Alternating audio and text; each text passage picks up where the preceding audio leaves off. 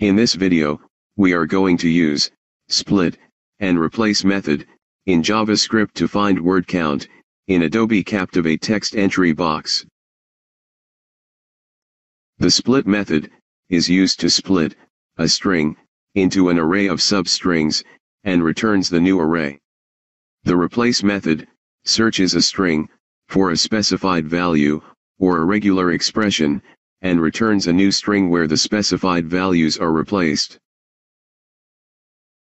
We are going to get words from variable word count and store it in text variable. The length property returns the length of a word. The number of word received in content variable is stored in numWords, and this variable value is set it in texts1 variable. Created 5 variables in Adobe Captivate, namely word count, text, content, number words, texts1. This text entry box is assigned with variable name word count. Select Submit button. Enter our script in JavaScript window. Assign text caption with variable name texts1 in order to view the total word count. Let we preview the word count project.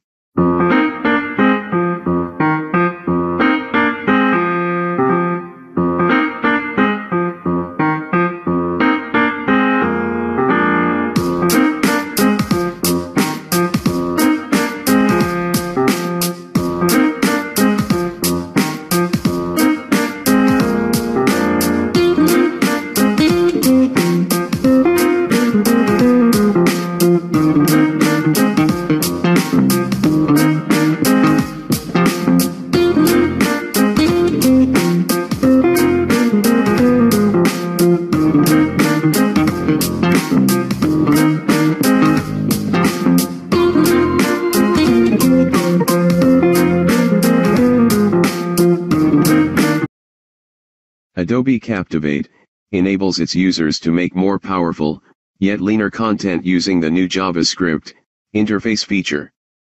This feature gives a common platform for executing JavaScript actions between SWF and HTML.